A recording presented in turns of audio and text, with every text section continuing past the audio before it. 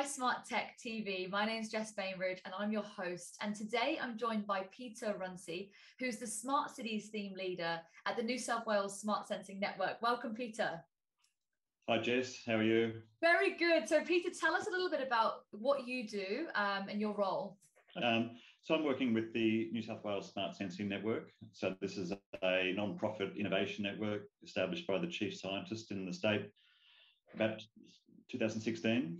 And the idea is that it brings universities together and taps into that, that excellent research resource to be able to solve some of the bigger issues that we're facing in New South Wales and in Australia, and in some cases broaden that into the world. So I'm representing New South Wales Smart Sensing Network, and particularly today, I wanted to talk about a project that we are running called Open Air. It's to do with air quality monitoring. Amazing. I was going to say, tell us about that because that's a really interesting project. Okay. We had some discussions with lots of local governments in the last couple of years around sensing, around IoT, and some of the things that they might like to do with those. We know that there's a lot of interest in IoT and sensing, low cost sensing particularly, but there's not a lot of experience within the local government sector, and we're finding elsewhere as well in how to really use these low cost sensors effectively. So, what brought this to a head, I guess, was the bushfire season that we had a couple of years ago, where a lot of the councils we spoke to in New South Wales said that they wanted to be able to inform their communities about air quality. So they could say, it's dangerous today, so the library is going to be extended at the opening hours of the library might be extended a bit longer.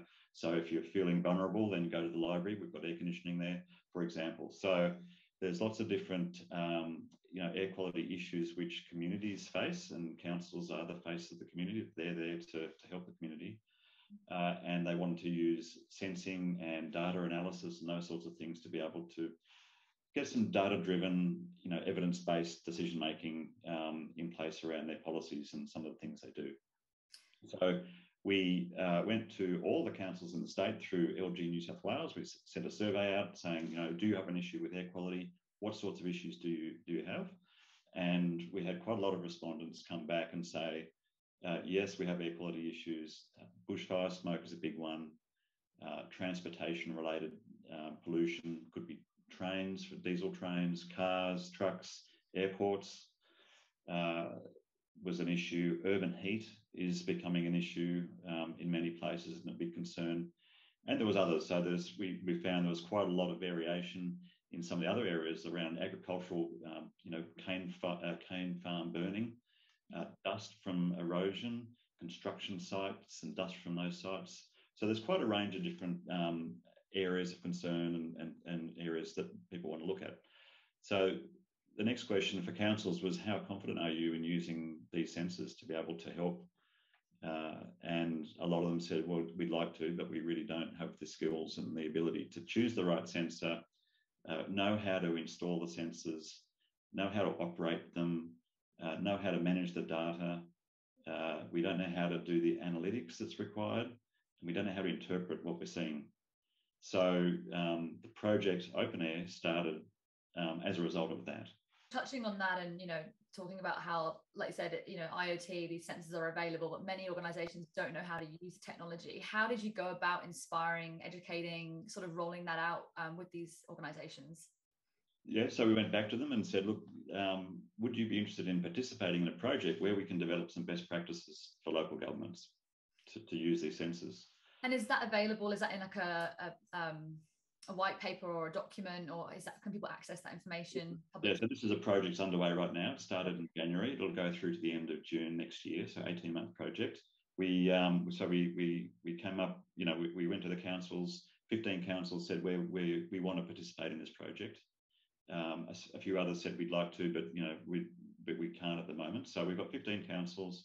We went to the New South Wales Department of Planning and Environment, the Atmospheric Sciences Group, who they produce the air quality data that we currently see on the New South Wales government website, and they operate air quality monitoring stations around the state. And they said this is of interest to them because they want to be able to use low-cost sensors in addition to the expensive ones that they have scattered around the state already. So they're sponsoring the project, and together we went to the Digital Restart Fund in the New South Wales government through the Smart Places team to secure some additional funding for the project. So the project started there. We then went to the New South Wales Smart Sensing Network's member universities and said, we need skills here. We need some skills in air quality science. So how do we actually interpret data to do with air quality and from a health point of view or from other perspectives? We need some expertise around sensing and sensing technology. We need some expertise around ICT infrastructure, data management, data sharing, cybersecurity, privacy, all those sorts of things. We also need some skills around business case development, because we know that a lot of the councils struggle to sometimes either develop a business case to justify a project or build a longer term business case to say, we want to do some monitoring with a sensor, but how do we keep that going long term? What's the business case to make it worthwhile and sustainable as a sort of a data source for the council? So business case skills, and then some specific skills around things like urban heat. So we've got, in this project, we've got participation from University of Sydney, University of New South Wales, Western Sydney University, Australian National University, I'm missing one, UTS in Sydney, and a couple of SMEs as well. So we've got some SME consultants involved providing additional help around things like community engagement and those sorts of things. So it's quite a large-scale project, and it has to be this way because it's a complex topic. And so the idea of the project is we will help councils, so the councils participating, work through their own projects in their own communities, and we'll provide some support to them and some advice and guidance. And at the same time, we'll be developing best practices in all these areas that we can then publish out to the broader community. So all councils, and indeed anybody, actually will have access to a whole raft of resources to help them with this sort of project. And just touching there, once those skills have been implemented, people know how to read the data. What can you learn from the data? What types of things can come out from this? Yeah, so it's interesting. So the councils have things that they can do. So, if it's bushfires, they can't necessarily put a bushfire out. But as I said, that if armed with data, they can provide information to the community, and they can provide things like I just said. They can say, okay, we can extend opening hours at the library, for example. If it's to do with open space and public spaces, councils can use data to say, we'd like to build a park. It happens to be near a freeway. Is that safe? So using sensors, they can measure that and say, actually, no, it is going to be safe to do that. So they can make these planning decisions, localised planning decisions based on evidence. And they can also use these low-cost sensors to then engage with people like the EPA, if they need to, who can bring into play very expensive but much more accurate sensors to check on things like compliance of construction dust is a good example there. So there's things councils can do with this data, and the fact that they're low-cost sensors mean it's more accessible to them. The other aspect of low-cost sensors is the data quality is different to the standard sensors which are rolled out by the New South Wales government, and part of the project then is understanding how to use the data from the low-cost sensors in conjunction with the data from the more expensive reference grade sensors that are installed. It's making it more accessible for people that might not usually have also been able to access this kind of data. That's right. You know, you think in the past, I wonder, there's probably been some very costly mistakes made, parks built in the wrong areas and what that would mean for communities. And so it does definitely make a really big impact. Yeah. In terms of people who are listening, in terms of following the project and, what's the sort of best way to do that? Is it sort of on your website? Yeah, where's the project being sort of tracked? Yeah, we are establishing a website, so we can let you know what the URL is when that's up and running, and then anybody can go to that and see how the project's going, and also start accessing some of these materials that we're going to be putting up there. Fantastic.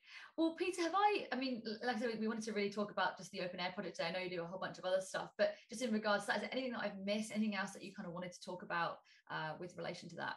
I guess a couple of other things here would be that, I mentioned the New South Wales government's interested in this project, and what we're looking here at is, as part of their work, is to see, you know, can the data from the low-cost sensors be used in conjunction with the more expensive ones?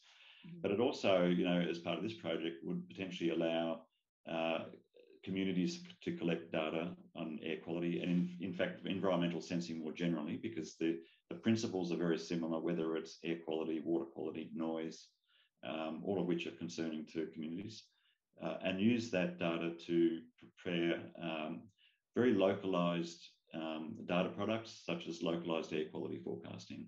So there's some other things going on in the New South Wales government here, using this data to provide more value, not just to the participating councils, but also across the state, which is really good. That's great. Well, yeah, Peter, thank you so much for your time. It sounds like an incredible project. It's really, you know, exciting to see how it kind of pans out, and we'll definitely link any information so people can follow along. Yeah, any kind of parting word, anything else that you kind of wanted to discuss before we wrap up today? No, look, I think that there's other things we can talk about. We could do that another day. There's all sorts of projects. So for now, I think, you know, this is exciting. So I encourage everyone to stay tuned and see how this progresses. That's great. And just on that, and you know, that excitement, what is the part of it that is the most exciting to you personally that you're finding with the project? It's the level of participation by the project. So it's, as I said, it's a complex project with lots of different parties, but, you know, having the councils actually involved in the project and working on their own issues, rather than, you know, universities and government saying, here's how you do things. We're doing it with the council. So that's exciting. It's the way we're doing the project, not just the, you know, what we're actually working on. Why as well. Yeah, that's great. Brilliant. Well, look, thanks so much for your time. Like I said, we'll link everything in the show notes, and best of luck with it. And yeah, keep us posted with how it all goes.